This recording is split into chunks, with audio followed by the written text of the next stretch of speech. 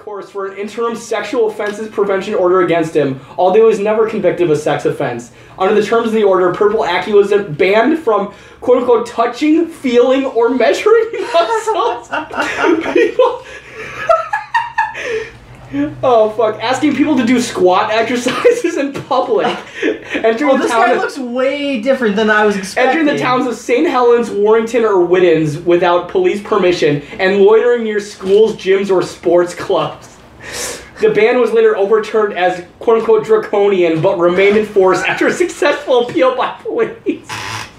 Son, you ever hang around the gym? I don't know what you're talking about, Evan. This guy looks exactly like what I figured. In 2007, Purple Aki approached a man in a shopping center in Preston and commented about the size of his biceps before quote-unquote touching them without permission. He was arrested shortly afterwards on suspicion of breaching the sexual offensive prevention order and later convicted and jailed for 15 months with the muscle touching ban made permanent. Taylor, if I can just digress real quick. Oh, okay. When I searched for this guy, the first three people in the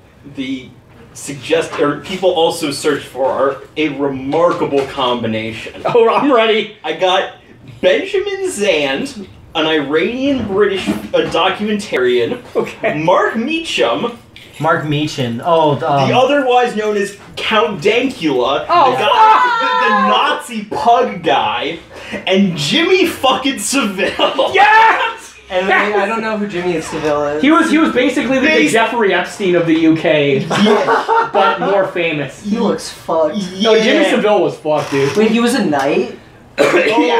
He was like he was well connected with a bunch of people in showbiz. He raped hundreds of children. Jesus. Hundreds of children. Was this like an Oxbridge thing where he just raped other students? No, he was famous and he used his connection to like rape children. He was like a huge philanthropist or whatever. Yeah. And he used that position no, it's to like full-on rapist. Yeah, in his case, it was a full-on rapist. Yeah.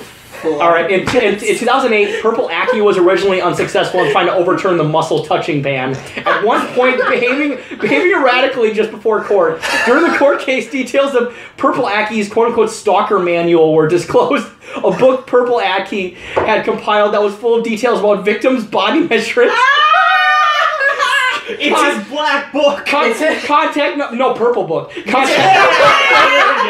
Contact numbers and families. It was alleged that Purple Aki would do, quote-unquote, research into his victims, confronting them with such details as their father's car registration numbers or siblings' place of work. What? What the fuck? The second one makes more sense. If someone knew where my What sister... does this guy do for, like, money? This like, guy how does he live? I think, if I'm not mistaken, he was like a personal trainer or some shit. This guy's dumb guy's superpower is remembering the exact measurements of people's different muscle groups. While being prosecuted every time he does it. Do you have any last words before you get sentenced to not touching anyone's How muscles? would you still get hired as a personal trainer? During the court case, District Attorney Andrew Rawlings claimed that, quote-unquote, Purple Aki became sexually aroused while... Wait, that's someone steam out of me! What the fuck? Hey, Olivia, you ready for this one? Quote-unquote, Purple Aki became sexually aroused while forcing terrified young men to perform, quote-unquote, inverted piggybacks, ordering them to squat so he could lean over their backless face by their buttocks and his genitalia on their necks while squeezing their quad muscles. Oh my god. During the court case. That's Purple Aki! That's Purple Aki! Save that and send it to me, Jesus.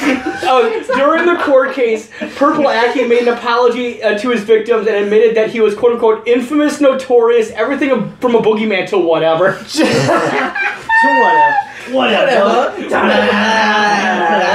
Oh, here we go. So this a couple breaches of his protection order not to touch muscles, some more of these. Purple Aki approached a 17-year-old in Birkenhead and asked to feel his biceps. By doing so, he was in breach of the sexual offenses prevention order, which specifically prohibited from touching young men and touching their muscles. I served 18 months. Purple Aki in 2010 appeared in court at Moulds, North Wales, charged with further offenses. On January 2010, after a jury found him guilty of touching the calf and quadriceps muscles of a 16-year-old boy in North Wales. The judge says that Purple Aki was a quote-unquote sexual predator and jailed him for 2.5 years. Sorry, I saw the meme again. The offense was a breach of a sexual offense prevention order. Purple Aki, who defended himself in court, insisted he was the victim of malicious false allegations to the police. Quote unquote, they received several calls a day saying that I am in locations across the country even when I'm in prison. In June 2012, Merseyside police issued a statement denying rumors that Purple Aki had died, stating that he had remained in prison. In 2012, Purple Aki was released from prison after serving 2 years of his sentence. Oh, fuck. In 2013... And in other news, joining us as the fifth mic on the pod. Oh, fuck. In 2013, he was put on trial at Manchester Crown Court after being accused of targeting young men in St. Peter's Square in Manchester. Jesus Christ. In 2014... Manchester found evidence to support police misconduct against Purple Aki. This related to interactions with an off-duty police officer at bodybuilding offenses. I love this new group. At an October 2013 trial, during which Purple Aki was found not guilty of breaching a sexual offense prevention order. Purple Aki claims to have spent almost 2 years in prison awaiting charges that were either dropped or which he were acquitted. Can I? Alright, one more time. Yeah. In 2015, Purple Aki was once again found guilty of breaching his sexual offensive prevention order, having asked to touch and measure the muscles of a student traveling on the Wales train from Manchester to Piccadilly Station. Purple Aki, representing himself, denied the offense and claimed he was set up by the police because of his notoriety. He also What's his actual name? Oh, here we go. His name is was it Arobieke or some shit like that. Is what? His last name's Arobieke, I think his last name is. Oh fuck. Okay, here we go. Because I This is keep good. referring to like in I the know. court stuff as like the judge calls him Purple Aki. No, to be fair, And no, I'm just imagining that the I do court's that because calling him I that. can't say his full name. I just simply can't do it. I changed the name of the group chat to DSA Purple Akiites Caucus. There was And I Purple changed Aki. Purple Israelites. No, Purple Aki muscle touching caucus. Yes, DSA Purple Israelite Caucus. Oh fuck. He also complained about the use of his nickname Purple Aki through a prosecution papers. As he regards it, so I was right. It wasn't court documents. He recorded it as racist, or he as he regards it as racist. Purple Aki previously complained of these grounds to the press. Isn't it Compliance his screen Commission. name? Oh no, this is just the nickname shitty people gave him because they're Yeah, racist. because it's actually racist. About newspapers' use of the name. So newspapers called him that Oh, too. no, so it was the fucking tabloids. Yeah. Absolute. In Oh 2016 my god, the Daily Mail must have loved this man. In 2016, Manchester Crown Court lifted the prevention order against him. In rendering this decision, Judge Richard Mansell indicated that while breaching the order was a serious matter, the order restriction could no longer be justified as none of the recent complaints had formed the slightest impression that Purple Aki had derived sexual gratification from their muscles. And unlike earlier It incidents, wasn't hard, we can't charge him. and unlike earlier incidents, the victims hadn't suffered physical or psychological harm, except for the one guy he ran into a train track and electrocuted to death. And they come He was acquitted of it, God. and he got money afterwards.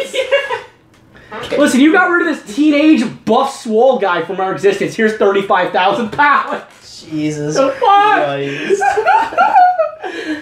We love it. And by the way, after I've known about this guy for a while, but I reread his Wikipedia article because I just remembered it being so funny. I found a video on YouTube from like 6 months ago where he's talking to a guy on the train about wanting to touch his fucking muscle. He hasn't stopped. Just a good combination. I can't imagine. This guy must have like a FetLife account Oh, where all absolutely. he does is talk about wanting to touch your muscles. Oh Jesus my Christ. fucking God, I love Before we get on to the actual episode, the guy that that followed us on SoundCloud, he has his own podcast where he talks about internet weirdos. So I think you at the very fuck yeah. least. If we ever do one, I is it? so fucking want to talk about that. Carter Moon. From the Street Fighter crew? Yeah. The only problem about internet weirdos though is that Purple Aki's not really like he's not really an internet figure. But He's he still got a weirdo. absolutely a giant weirdo. But he wasn't doing it online. He was being Yeah. a weirdo IRL. Yeah. Which, when you think about it, if being a weirdo IRL is just like a crime? You know, maybe you should just be online. Oh, here we go, Don't Olivia. do crimes, So be his online. career was he was a professional bodybuilder. That was his career. Yeah, he was a professional cool guy. He was a professional What else Professional was he gonna gym rat. All right, who's the guy that Felix always talks about that was a bodybuilder? do? You know who Rich was, Piana. but you know Yeah. who was also Okay, a bodybuilder? Bigger Kasim weirdo. Soleimani. Bigger weirdo. I'm giving. Purple Aki or Rich Piana? Purple Aki, obviously. Well, no, Rich Piana was a bigger weirdo on. Rich Piana, I think. Purple I'm Aki going- literally killed a guy and sexually harassed hundreds of teenage boys. Okay, Who was he the did- bigger weirdo? He didn't kill the guy. Posting every day. Yeah, That's crazy. Okay, touching teenage boys' muscles every day. Rich Piana basically documented a very slow suicide. It was Chris Chan, but for muscle builders. If you think Henry Darger, the Chris Chan of actual success.